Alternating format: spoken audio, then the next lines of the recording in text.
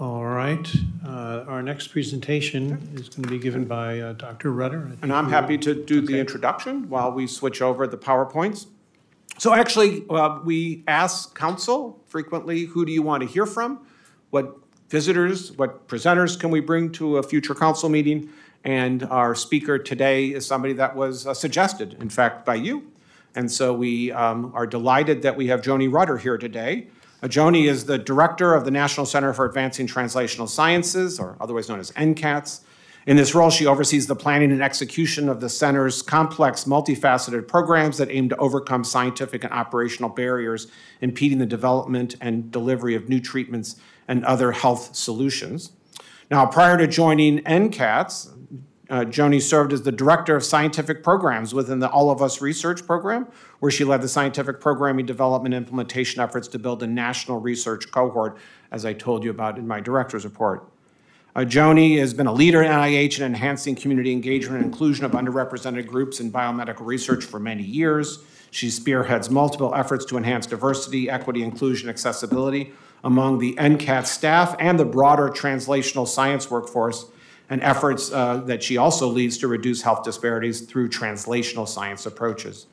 She's not a stranger to genetics or genomics because her expertise and personal experiences include clinical research in human genetics and environmental risk factors, focusing on the fields of cancer and addiction.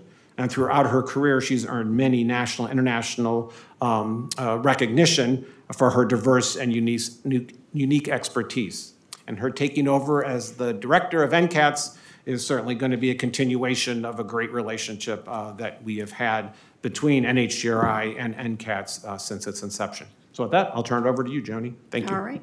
Thank you so much, Eric. It's an honor to be here today. This is my favorite IC. I mean, second to NCATS, but it is one of my favorites, and so it's an honor to be here today. I'm going to talk, as Eric mentioned, about the intersection of translational science and genomics, but before I get diving into that, I want to give you a little bit of a sense of how I do talks like this. So I have a QR code showing there on the left. This is just to get you started because I use a lot of QR codes over the course of the presentation.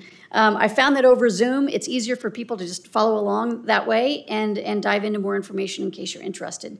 So this one gives you a sense of who we are and what we do at NCATS. It takes you to our website. And then I also wanted to highlight 2 of our 8 translational science badges, because when I thought about this presentation and I thought about the work that we do with NHGRI, these 2 translational science principles of the 8 total that we have really come to mind for me when we work with NHGRI. One is team science. We have a variety of multidisciplinary approaches in the work that we do to produce research that advances the translational science along the research spectrum. And then the other one is bold and rigorous. So when I think about the work that we do with NHGRI, especially when it comes to diagnostics and therapeutics using genomics, I think of bold and rigorous approaches of how we're approaching that. And so these are the 2 things that really come to mind over the course of my interactions with NHGRI over the course of about 20 years now, actually, and still going strong. And so I hope to highlight some of these principles as we go forward through the presentation so you can really see what I'm talking about in some of this work. But the work that NCATS does is in part made possible because of the work NHGRI has done and is continuing to do. And together we're discovering the healing process and the healing power of genomics through diagnostics and therapeutics. And I'm hoping to give you a sense of that today. But before I dive into even that, I want to take a moment and just give a hearty, big congrats to Eric. Your vision, your dedication, your contributions in genomics and medicine are beyond worthy of this honor. So well-deserved. Thank you very much. And yeah, you should clap, although you're virtual. Yeah. And even though the council members are virtual, it's still very heartfelt. That was not a requirement for you. Okay, for you to come talk today. Just and by the way, enough about you. We're going to move on. No, it is a big honor, so congrats. All right, so NCATS. When I start talking about NCATS, I want to start off by talking about the public health challenge that we are facing. We're all facing this, and NCATS is not the only institute or center that doesn't really have an organ or a system that we focus on. We really focus on over all 10,000 diseases out there, and so that's definitely part of our remit. Now, the reason we do that is because there are only 5% of those diseases that have treatments or cures. So there's a long way to go here. 95% of diseases out there don't have treatments or cures. And the challenges here are that the time it takes to develop a therapeutic even from the target discovery through IND or first in human, it takes about 10 to 15 years. And then even after that, for the clinical phases, it takes another 10 to 15 years. This is a long time, high cost, and fraught with a variety of issues. Not only that, the percentage of drugs entering clinical trials results in an approved medicine is less than 12%. So 9 out of 10 times, these therapeutics actually fail in clinical trials. And so these are two really big bottlenecks that NCATS is here to try to help address. So our mission is to turn research observations into health solutions by doing translational science. And with that, we've generated 3 audacious goals. We want to bring more treatments, and that is to move that 5% up to 25% in the next 10 years. So a 5-fold increase in the number of diseases with treatments. More treatments for all people, so dramatically increase inclusivity across every area that we support, not just from workforce development, but also social determinants of health and anything in between to ensure that we're being inclusive in the work that we do. And this is at every phase of the preclinical and clinical translational pipeline. So more treatments for all people, and then the third one is more quickly. We want to enable diagnostics and therapeutics to reach people at least twice as fast. So these are our audacious goals that we're trying to address through the translational science that we do. So NCATS is advancing translational science by what we call addressing the operational and the scientific bottlenecks in the translational pipeline so that new treatments can reach people faster. And if you think about it actually as a pipe, you know that if you have a pipe, that if there are things in the pipe that are blocking the flow rate, then that flow rate is dictated by how big that blockage is. And so we want to go in and we want to tackle all of these different areas, whether they be scientific or operational, but those bottlenecks are really important for us to tackle so that we can enable things to move along that translational pipeline faster. So this is about the translational science, but when we do translational science to tackle those bottlenecks, we often do translational research projects because that enables us the ability to work on specific diseases or projects and understand where those bottlenecks are so that we can get a handle on tackling them. So we do this in a variety of different ways. We have 4 main approaches. We want to understand what's similar across diseases to spur multiple treatments at a time. We develop models that better predict a person's reaction to treatment. And then we enhance clinical trials so they more accurately reflect the patient populations that we're trying to address. This is a big one here, so there's a lot really under that hood. And then lastly, to leverage real-world data and data science approaches to address public health needs. So these are our really 4 key sort of pillars that we use to address translational science pipeline and address those bottlenecks within them. So I'm going to talk today about sort of 3 different vignettes that I think will highlight how we're addressing these bottlenecks and why the work that we do together is so important. But number 1 is to, I'll be talking to you a little bit about using better predictive models than the ones that we currently have for diseases. And then the next one I'll talk about rare diseases. We don't study a particular disease or organ system, but we emphasize actually rare diseases. There are over 10,000 diseases. Actually, there are over 10,000 rare diseases. So this is a pretty big umbrella for us. And then I'll talk about gene-targeted therapies. And then lastly, I'll touch upon our data science work and our big flagship program called the Clinical and Translational Science Awards Program, and some of the work that we've been doing in the pandemic that we hope to sort of expand into other areas as well. So with that, I'll start off with better predictive models. And as you know, when we do drug development work, we often have used 2D cell lines or rodent models to recapitulate what we might see in humans. Well, we do have a 90% failure rate, as it turns out, in that. And so maybe the models that we're using actually aren't very good at predicting how a drug is going to interact with the body. And so we're interested in thinking about how to bring that relevance to more of the human condition by using human-based cell lines or physiological relevant cells to then create spheroids or organoids, printed tissues, and organs on a chip. Now, the issue that we encounter with doing this work is that as you increase the physiological complexity in the work that's shown here, you actually decrease your ability to do it faster. So we want to try to find a balance of how we can create the flexibility of high throughput screening with the really need for the physiological complexity that we're looking for. So this is one of the challenges that we're addressing now. So one of the ways that we do this is by using induced pluripotent stem cells, because we can take stem cells from people relatively easily and then redifferentiate them into different terminal cells and to create cell lines to use in research purposes, and then put them on these types of models, whether they be tissues on a chip or 3D bioprinted cells, or even multiple organs on a chip. And so I've actually brought a certain one today. I don't know if you can, I don't know where the camera is, but I brought one of these chips here today. It's this size, and it's actually showing the lung model here on the image. And this is a lung on a chip, but the material that's used to make this chip is actually bendable. And the reason for that is so that you can actually pull a vacuum in there to stretch the cells out and then contract them together, just like recapitulating lungs when you're breathing. And so the material that you can use on these chips is quite important, as it turns out. And then this is an example of a kidney on a chip with vascular cells as well. And then, Hold on, you can see exactly what they're seeing. okay, good. Oh, thank you. Oh, that's not too bad. Okay, I'll step out of the way. So this is a multi-organ on a chip, and this one here has cardiac cantilever, skeletal muscle cantilever, cardiac microelectrodes arrays, and motor neurons.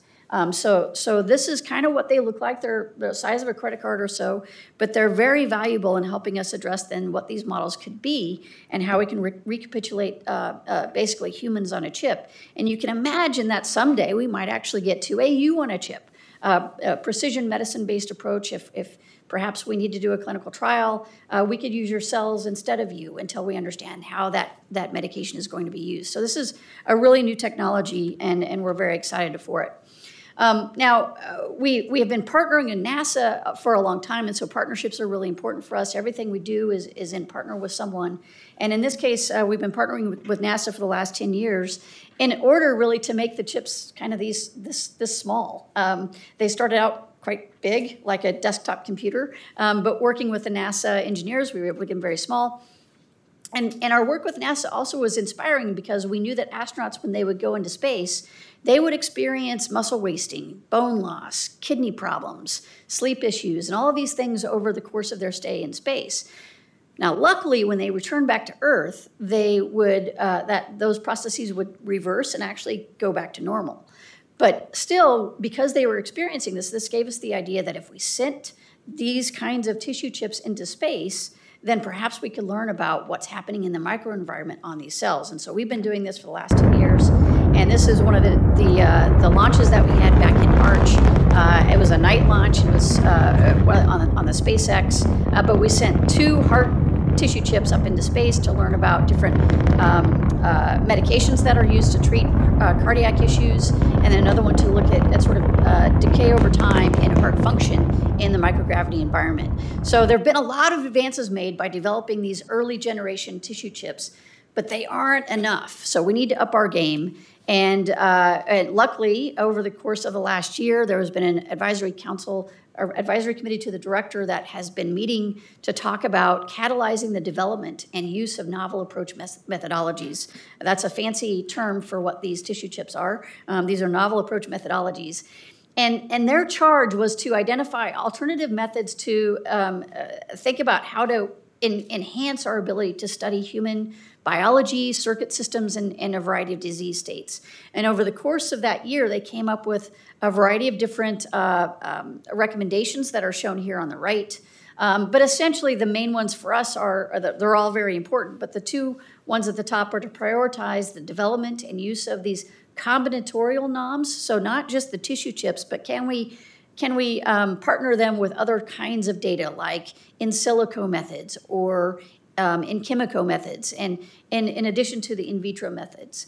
And so we want to develop these a little bit more and perhaps use them in combination with one another, and then establish a robust infrastructure and collaborations to really promote the use of these as more of an interoperable, reliable, and high-quality data sets that can really help us do research going further. So if you want more information on this, please see the QR code. But after the convening of this group, they ended their time in December, and we had been busily writing an idea for a common fund program called Complementary, Complement Animal Research in Experimentation. That's not as tortured usually as they are, but it's a nice way to say and convey exactly what we're trying to do. We don't think we're going to be able to replace animal models. That's not really the goal. Our goal, though, is to understand how we can complement them and where it might be reasonable to think about replacing them. So we just received approval to initiate this Common Fund program, and it will sort of further those ACD recommendations that I mentioned before by accelerating the development, standardization, validation, regulatory development, for example, and how we can use these new methods and approaches that will more accurately reflect the human biology and complement then those traditional animal models. So this is, be on the lookout for this. We're just starting. No initiatives are yet out. We have done a challenge competition, but the initiatives will generally be starting towards the end of this year. So now I want to move into another area of the rare disease clinical research network and gene therapy work that we've been doing. This is sort of should start off at a higher level here. The reason rare diseases are so important, and we think of them really as a public health need. And the reason for that is because we did a study a few years ago that looked at rare diseases, actually 14 specific rare diseases. And we picked 14, even though there are a lot of rare diseases. We picked 14 because we were able to find them in the electronic health record databases consistently. Many others we can't find consistently in electronic health records. That's a problem for another day. Can talk eons about that. So we took a look at 14 rare diseases that were more common in the electronic health records. We compared the individuals who had a rare disease to individuals who didn't have a rare disease, and it turns out that individuals with a rare disease had 3 to 5 times higher medical care costs than those who don't have a rare disease. And so when you compare that to the number of people with a rare disease, which numbers in about 30 million in this country and about 400 million globally, well, that's a pretty big number. It turns into $400 billion per year in medical care costs for those with rare diseases. Now, if you add on to that, then the indirect costs, the indirect medical care costs, or the indirect costs that are associated with perhaps altering your homes or vehicles to accommodate someone with a rare disease, those costs really start to add up. And when you include those, it's up to $1 trillion per year in total costs for rare diseases. So this is a very big public health burden because the economic burden is so high, the biological burden is so high. So this is something that we're trying to address in a very robust way. We have something called the Rare Disease Clinical Research Network, which is really the flagship program, I would say, for the rare disease community. This is a network of over 20 different research teams collaborating to achieve really faster diagnoses and also increase natural history studies and therapeutic approaches for rare diseases. For any individual award, they have to look at least 3 different diseases within that award. The mean is about 9 diseases for a given award, so they do look at more than one disease at a time. And in generally, they do 3 to 5 clinical studies or natural history studies, biomarker studies, or clinical trials, for example. And they also have to have career enhancements and have an engagement and dissemination arm. But I think the most disruptive aspect of the Rare Disease Clinical Research Network is actually the patient advocacy groups. They are also a requirement within the award. And the patient advocacy groups started out relatively small, usually a couple of patient advocacy groups per award, but now they're in the hundreds. So it's really grown over time, and they are indispensable in terms of the work that we do. It really brings that patient community to the clinical research community together to advance the science faster. And so the PAGs, for example, they participate in research by recruiting for studies. They foster study participation from diverse patient groups. They educate and train other groups and even financially back some of the work that gets done. And so I think that this is a really critical piece of what we do with the RDCRN. And so I wanted to highlight that here for you today. The other component here is sort of the impressive work that they have conducted over the course of about 20 years now. There have been 4 instantiations of the Rare Disease Network Consortium over the last 20 years, and we're just initiating our 5th. So stay tuned if you're interested in joining or applying for those awards. But to date, over the course of these awards, the rare disease impact has been pretty high. The infrastructure that is built along with that allows us to have partnerships and do associated clinical trials as well that may not necessarily be funded through one of these awards, but the infrastructure allows it. And so with that, we have been able to have 8 FDA-approved treatments for 9 different rare diseases, and we're continuing to count, of course, and hope to see that number increase over time. So that's the real workhorse behind the rare disease community, and I want to just talk a moment too about the importance of the diagnostic side as well. And one of the key innovations that we're working on here is to think about using electronic health records and artificial intelligence to actually identify people in the electronic health record systems better, faster, and cheaper. As I said, it was really hard to find rare diseases. We could do it confidently and reliably with 14, but with all over 10,000 of them, how do we find these individuals in the electronic health record? So this is one of the reasons that this particular program is so important for us. For example, one group is looking at electronic health records. They're going in to identify the existing rare disease patients, and then they're developing AI models to then understand how we can identify other rare disease patients who have not yet been diagnosed. And if those algorithms are robust and good, then we'll validate those in other settings as well to try to disseminate that effort. So this is one of those areas where AI is so important for finding things that we can't find in systems like these. Another opportunity here is a group's looking at machine-assisted approaches for finding neurodevelopmental disorders much more readily. These are very devastating diseases, and so finding them earlier gives us a better opportunity for modifying those diseases with therapies. And then lastly, we have a virtual platform for genetics evaluation in the medically underserved. This is a group in Texas who is working in the Rio Grande Valley to use telehealth, telemedicine to work with rare disease patients and even do genomic sequencing for those who are severely ill, and to learn about that and how to implement that kind of care in those primary care institutions. So these are some of those areas that we're getting into in terms of the diagnostics. And then I want to spend a little bit of time here on developing and streamlining delivery approaches for gene therapy. So on the therapeutic side, I wanted to highlight gene editing approaches that we're doing with a common fund program called the Somatic Cell Gene Editing Program, the Accelerated Medicines Program, or the Bespoke Gene Therapy Consortium, or BGTC. And then more closely to the clinical trials, this one's fairly close to a clinical trial. This is the Platform Vector Gene Therapy, or PAVE-GT program. And all of these are on the course to go to gene therapy or go to clinical trials, but they're, some are further away than others. But the reason that this is so important is because gene therapies are we hope, one-time therapies for individuals that can dramatically help people with very severe genetic diseases. So this is an example of aromatic L-amino acid decarboxylase, or AADC. Children with this deficiency range in the number of 4,000 to 6,000, and their life expectancy is about 4 to 8 years. It's an incredibly devastating disease. And we were part of a program that first marketed the gene therapy and through a direct infusion into the brain, into the putamen area.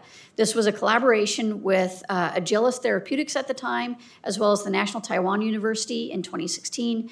And NCATS's role was to develop the GMP-grade manufacturing processes and the GLP safety evaluations to ensure that this was safe to put into patients. And so we did so around that time in 2016, and you can see the child on the upper left there on the bottom side of the screen is earlier, around 4 years old at that point in time, prior to treatment with the gene therapy. And then after gene therapy, after the 5 years of evaluation, you can see that child at their 10th birthday, upright and sitting. And so the real value in seeing this is incredible. The issue with these gene therapy programs, however, is that they're one-offs. And so our goal is to really kind of address that therapeutic pipeline idea by thinking about the delivery side and not necessarily worrying about any particular gene. That will come, of course, but if we can think about the delivery and how to get this into the patient's specific tissues and organs and cells, at a dose that will affect the disease, that's what we're really looking for. So these three programs, the somatic cell gene editing program is a common fund program. It's in its second phase. So we're just starting the second 5-year program here. The first phase was focused on technology development and looking at small animal models as well as large animal models. And now in the second phase, we're going to be moving more towards the clinical trial efficacy by doing IND enabling studies and, of course, continuing the assay development work as well. So this will be very important as we move forward, so stay tuned. For the Accelerated Medicines Partnership Program, the BGTC, I want to just highlight on the right-hand side that this is a large group of NIH colleagues, including NHGRI, a lot of industry partners and nonprofit organizations. It is particularly about their fear of commitment. As well. Sorry, that wasn't me. I'm not sure where that came from. But our goal here, too, is to enhance vector generation for then being able to streamline the manufacturing and the therapeutic gene expression so that we can reduce the number of empty capsids that are often associated with gene therapies. And that's what typically causes those immunogenic effects. So if we can reduce the empty capsids by enhancing the vector generation and the gene expression, then this will give us a leg up, so to speak, on the various flavors of the AAV types of gene therapies that can be used for different organ systems. We've also just released a playbook that serves as a guiding framework for the development and regulatory submission of AAV gene therapies for rare diseases. And this is really meant to serve as a one-stop shop for the roadmap for investigational new drug submissions for these innovative gene therapies. And it will ultimately include clinical quality attributes for the manufacturers. It will include how to do tox studies and other regulatory learnings as well. So this will be, I think, a program to continue watching if you're in the gene therapy space. We have initiated the beginnings of our work to start to plan for clinical trials for 8 different rare diseases within the BGTC program. 3 of those are in the eye, 3 of those are neurological diseases, and 2 of them are systemic diseases. So we'll be using 3 different flavors of the AAV vectors, again, to really highlight that this will be a good model for enhancing that gene therapy approach for AAVs. The last one I wanted to mention is called PAVE-GT. This is another collaboration we're doing with NHGRI, NINDS, and the Clinical Center. But our hypothesis here is that we want to build a platform approach for increasing the preclinical testing and clinical trial startup for gene therapies. And so we're looking at 4 diseases. 2 are organic acidemias, PCCA and MMAB. And then 2 are congenital myasthenic syndromes, COL-Q and DOX7. And these are our lead groups going forward now. The PCCA is first on our docket, and it should be probably in a clinical trial in about a year or so. So we're really on that path towards clinical trial work. So we're very excited about this. The platform approach here is that we're using the same AAV, same manufacturing processes, same analytical methods, and same study designs to see if we can use that one vector with 2 different genes, but the same manufacturing processes for that vector to move that forward into clinical trial. That's the goal. And I will say that this is a huge team effort, and I wanted to give a shout out to Chuck Venditti, who is in the NHGRI IRP, who's really been leading the first one out of the gate. So very excited about this program. One of the key features that I'm also very excited about, it's not as sexy, but I'm super excited about this, I think it will be the most impactful part of it, is that we are publishing our orphan drug designation templates and our rare pediatric disease designations that we have received from the FDA. A lot of times these are proprietary because companies are the ones filing them, so they don't share them. We're the government, and we work for you. So we want to be able to share these, and so we have published a paper, and I wanted to highlight that also so you can take a look. All right, and then lastly, just kind of pull it all together for these gene therapy programs in PaveGT. We're actually bringing in the 3D tissue chip models, 3D bioprinted models. We've been able to take patient iPS cells from the University of Pittsburgh and create liver spheroids, and then we're able to test the AAV viral vector within that to do functional readouts. We're doing the same thing for the other neuromuscular junction diseases. Here we're using CRISPR-edited iPS cells from an HLBI to create that, but then to test the functionality of the AAVs for this work as well. And since I'm talking about Rare Disease Day, I also can't go without mentioning that it is upcoming is the Rare Disease Day at the NIH in 2024. It is the rarest of rare disease days because it's on the February 29th. So if you haven't had a chance to take in one of these meetings, they're extraordinarily special. This time we're going to be talking about artificial intelligence, recent approvals in gene therapy, and then we'll have a lot of stories from patients and patient communities. So it's always a great time. So QR code is there for you to register. All right, now I want to wrap up with talking a little bit about data science and AI/ML, and as well as the CTSA program. But I'm going to start with the data science piece, and then I'll move into the other parts. Now, Translator is called the NCATS Biomedical Data Translator. And do I admit the person into the room? You don't worry about it. Okay, I don't have to worry. Okay, good. Welcome. So the translator is something that connects and integrates the very diverse biomedical data from a variety of trusted sources. And by a variety, I mean like over 150 trusted sources. That's a lot of data. And then it uses this advanced reasoning, AI/ML, to deliver essentially evidence-based knowledge graphs to help us identify some unique features out of the data that maybe we haven't been able to identify before. So you can ask questions like, hey, translator, find chemicals that regulate a particular gene, or you can say, find genes that regulate a particular chemical, and so it will do its thing. It'll go into all these different databases, and I just wanted to show this slide because it highlights a variety of genomics databases that we have in there, but it also includes the NHGRI's Association to Function Knowledge Portal, and right before the talk, I learned about the IGVF, and I found out that it is now being incorporated into Translator as well, so I'm super excited. We're finger on the pulse with the genomics work that's going on here, because I think that we'll be, the more data we have, the more power we have underneath this. But let me tell you a little bit about that power. So one of the questions was, we had physicians come to us who were treating patients with something called the Shine syndrome, named for its symptoms that are shown here. And it's caused by mutations in the DLG4 gene that result in a loss of function. And so the translator team was especially hoping for a compound that could upregulate DLG4 in order to compensate for that loss of function. And over the course of this query, Translator returned many potential treatments, but based on the doctor's review of the report, one of the results stood out, and this was something called guanfacine. This is a blood pressure medication that's relatively safe. And knowing the patient and the drug and how it might work, they thought this might be something worth trying. And so after approximately 5 months, the patient showed measurable improvement in both motor and behavioral skills. The patient's mother actually sent in some images of her coloring books before treatment. So you can see the coloring work that's shown here. It's a bit erratic outside of the lines. However, after treatment with guanfacine, the mother stated, we've seen a huge improvement in Peppa Pig. And so I don't know that there are any much more inspiring words than that. We were super excited to see an improvement in Peppa Pig. If you're interested in learning about Translator, the QR code doesn't work. You have to use the actual website, so it's shown here at the bottom.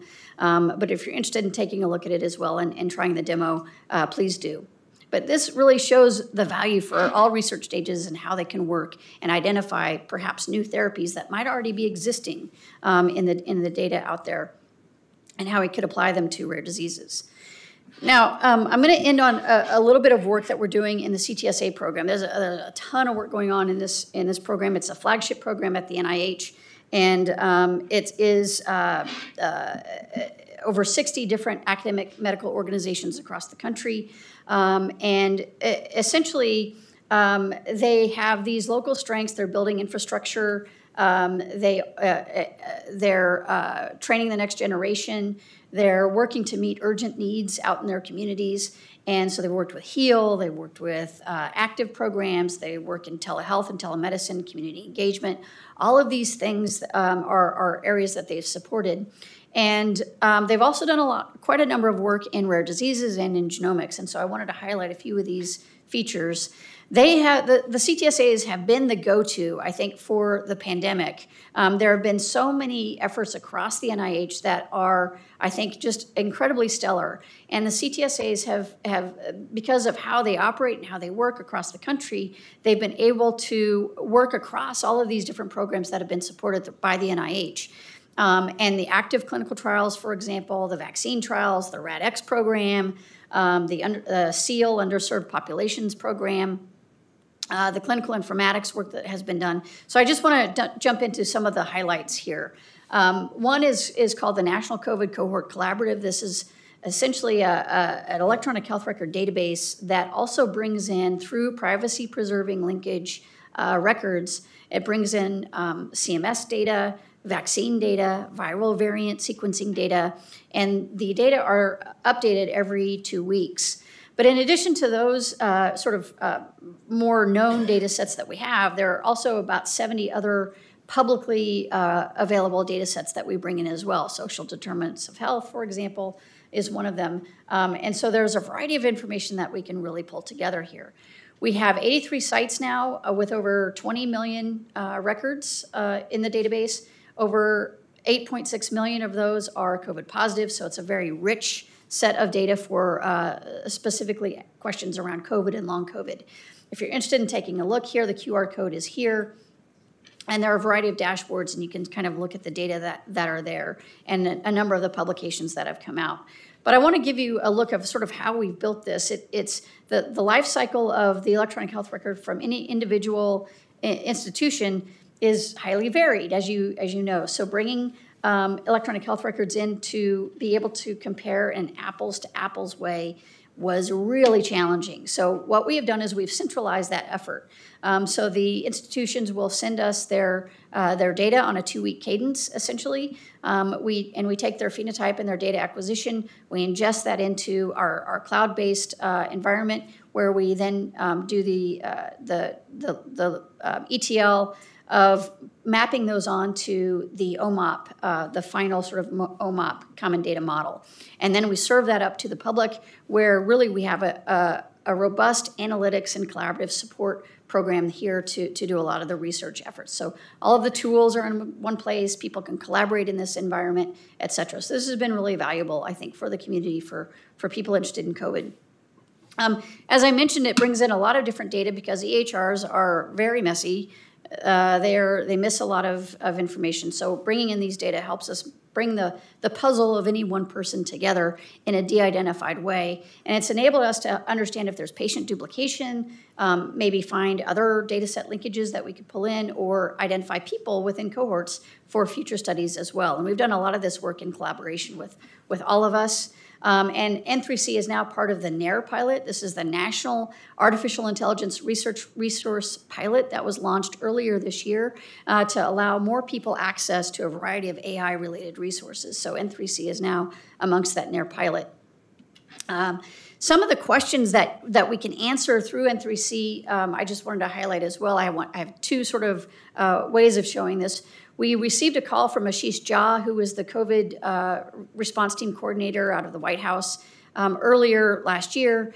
And he said, hey, if you guys can look at the number of people who were eligible for Paxlovid but didn't actually get prescribed Paxlovid or didn't take it, we'd like to know how many lives that would have saved from hospitalization or even mortality.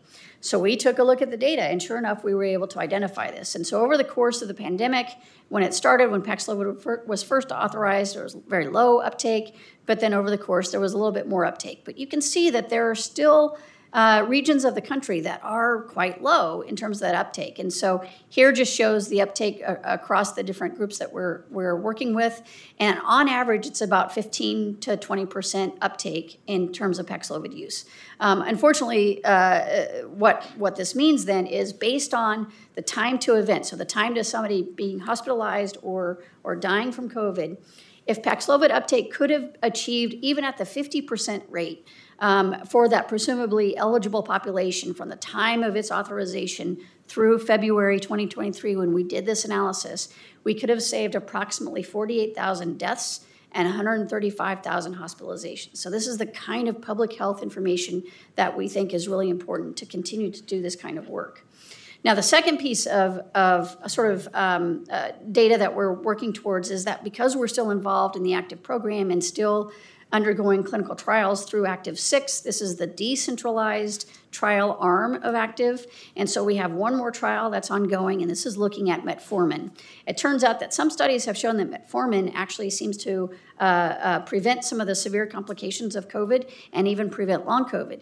But they've been done in quite small studies. So we're actually doing this in a randomized clinical trial through ACTIVE-6, looking at 3,000 participants for 6 months after metformin treatment, and looking at their symptoms as well for COVID, a 28-day endpoint that I mentioned before, and then also we'll be looking at at long COVID as well. Now, in addition to this, we're also looking at the N3C database to do a trial emulation study. So we're looking at all the people who had a COVID positive test and who then were prescribed metformin. And it turns out we have 110,000 people who meet these criteria right now. And so we're studying them as in parallel as we're studying the ACTIVE-6 randomized trial. So this is going to be a great way to understand how trial emulations can work just using completely electronic health record data as well as the randomized clinical trials. Nothing's going to beat the randomized clinical trials, I will tell you that. But this will help us understand the confidence levels that we can have in using these kinds of databases to help us study and learn more about and perhaps even do a better job finding eligible patients, et cetera, for clinical trials. Now, when we get into genomics, I also wanted to highlight a few other examples of collaborative efforts in the CTSA program with genomics in particular. Many of you probably are familiar with Robert Green's Baby-Seq, the other Green, I guess, Baby-Seq.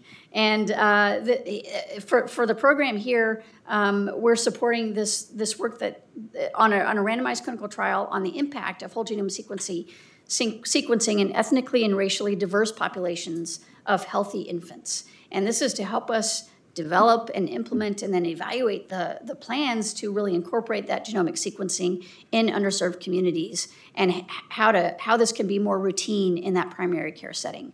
So this is an important program, I think, for all of us. And then on the other side, this is work done by Ken Mandel and his colleagues at Harvard. This is the Genomics Information Commons. It's the only data commons which has EHR data, genomic data, and phenotypic data, along with biospecimen data that you can access and do analyses at scale. So this is another program that I wanted to highlight and mention. Because I talked so much about rare diseases, I think this is an important one as well. And Eric had mentioned some in his director's report that was very similar to this. But the idea of doing what we call early check in the CTSA study that is being supported, this is a collaborative innovation to facilitate looking at pre-symptomatic clinical trials in newborns. And so early check is in North Carolina. It offers free screening to detect rare conditions in very early in children, and it's all volunteer. You can get the newborn screening program that is typical in North Carolina, or you can actually augment that with other gene-targeted diseases as well. And those would be those genes for those specific diseases would be sequenced. So we've sequenced now over 10,000 babies with families joining virtually and provided results back to them. And so thanks to this particular program in the state of North Carolina, Fragile X and SMA are now part of North Carolina's standard newborn screening approach. And so we hope that this is an example of how we can continue to expand the newborn screenings across the country in more robust ways. And then I'm going to end on this particular vignette here, I guess. This is done out of the Scripps Translational Science Institute along with the Rady Children's Hospital, really showing the power and the diagnostic power, the healing power of genomics. A 5-week-old came into the ER, previously healthy, was admitted 2 hours after inconsolable atypical crying and irritability. And the examination of this child, they noticed that when they were crying, there was a downward eye deviation. And so they did a CT scan, and they showed that there was these bilateral hypodensities in his brain. And so it turns out that infantile encephalopathy is quite a common syndrome, with approximately 1,500 of these that are out there. And many of these are really clinically indistinguishable. So really the only path forward is to do genome sequencing. So they initiated genome sequencing 13 hours after they were in the clinic or in the ER, and then had results about a day later. And they found that this child had thiamine metabolism dysfunction syndrome 2, and that is very treatable. So thiamine and biotin were administered about 36 hours after admission, and 6 hours later, the patient was alert, calm, and bottle feeding. So easy, actually, treatment for this child, luckily, in this case. But this is where we get the inspiration and the motivation to continue all of the work that we're doing in genomics and medicine because it's so powerful. So that, I'm going to end there. I'm just going to show this slide. We're doing a strategic plan. If you're interested in learning more about our strategic plan, we'd love to hear from you. We've already heard from a variety of our NHGRI colleagues. Thank you very much. We've had a variety of roundtable discussions with our community, but we're looking forward to rolling this out in May, so please stay tuned to the work we're doing. With that, thank you very much.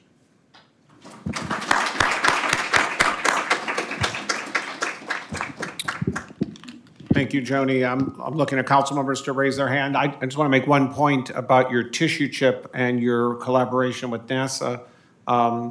Last week at the AGBT meeting in Orlando, there were several of us there, including council members Len Pinocchia and Gal Jarvik, and Kate Rubens, who's a great genomics scientist in her own right, as well as astronaut, as you well know. Yep. She gave a dazzling talk, but she showed some of the tissue chip work that she's doing, and gave a very nice shout out to NCATS. Right. So it was clearly well recognized. I knew exactly what you were talking about based on what Kate talked about last week. Iftikhar. Thank you. That was just a wonderful presentation, very inspiring, and really enjoyed that. As you were speaking, I couldn't help but think about the many synergies NCATS has with NHGRI, and there's so many opportunities for synergy. I'm sure that that's a topic of discussion between me and Eric all the time, but one of the things that is a limitation in genomics is clinical trials. Drug trials are often funded by big money, big pharma, but it's hard to do trials of genomic testing, whether it's polygenic risk scores or exome sequencing at scale.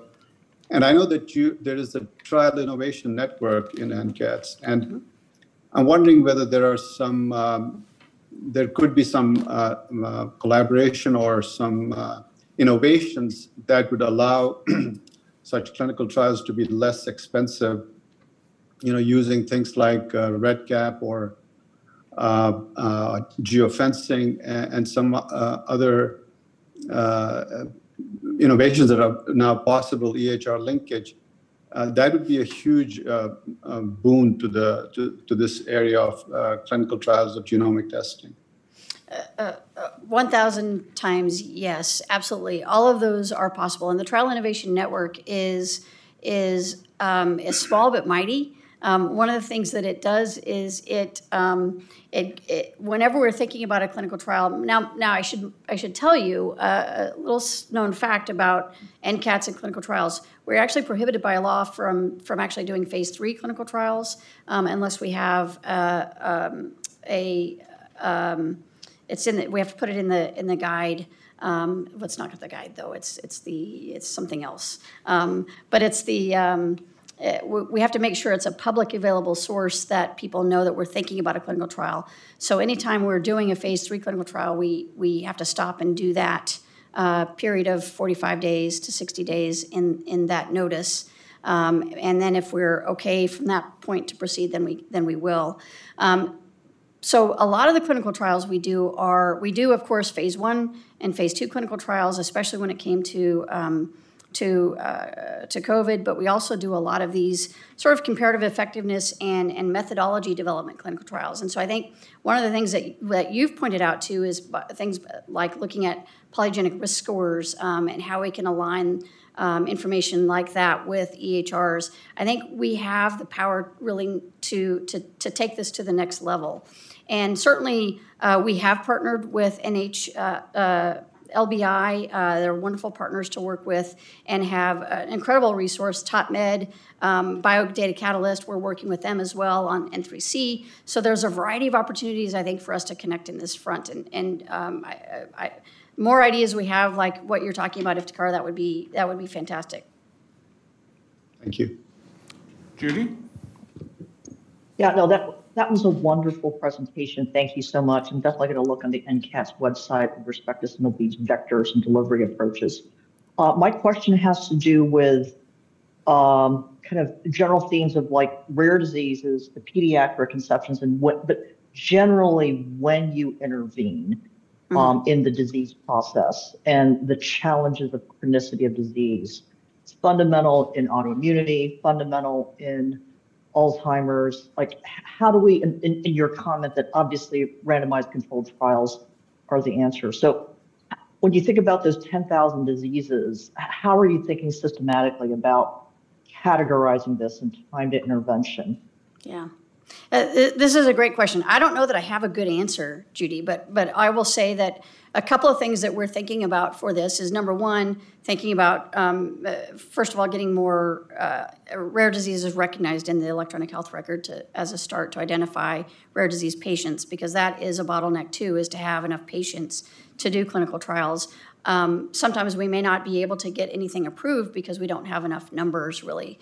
That isn't necessarily a worry for me, because if we can still get the treatment to patients, even if it's not sort of an NDA approach, then that should be okay. But of course, the other piece of it is, in thinking about clinical trial design, a lot of times, and the translator, I think, approach is really good for this. If we're thinking about repurposing or repositioning of medications that might be in early phase of development or even on the market already or even generic, we can think about doing basket trials. And so with basket trials, you take the therapy and you look at multiple different diseases. And so you may be able to start looking at that chronicity of the diseases for those different diseases within a basket trial to see how that medication might be effective or not. So that might be one thing. The other thing, I think, is we're looking at it at a little bit of a higher level in working with how we address the clinical trials themselves and ensuring that we bring the patient population in the age group that is necessary for the disease when we start to see symptoms of the disease. We have learned that if you don't have patients early in the disease, you do clinical trials more typically on people who are later in the disease, and then FDA will approve the treatment for those people later in the disease and maybe not for earlier in the disease. So we're trying to work with the FDA to understand how we can ask the right questions to understand that particular nuance in rare diseases. In addition to that, I think that the same question needs to be applied to CMS. So will they approve, for example, a gene therapy that needs to be done in earlier patients who are maybe may not be showing symptoms, but has a disease that they will get. So these, I think, are bigger questions for us that we're facing, but we have our line of sight on really how we need to think about the questions that we ask the FDA and CMS in that sort of dual way. Thank you. Thank you. Okay, any last questions from council members for Joni? Otherwise, thank you. Just to let you know, there is applause and gratitude in the chat. Lots of chat stuff coming in. So thank you, Joni. That was wonderful. Appreciate it. Thank you all. It's so nice to see all of these familiar faces too on the screen now. I wasn't seeing the council members earlier, but now I see them, so it's nice to see you all. All right, back to you, Rudy. All right, we're going to adjourn for lunch now. Why don't we come back at 1:10 East Coast time, okay? See you then.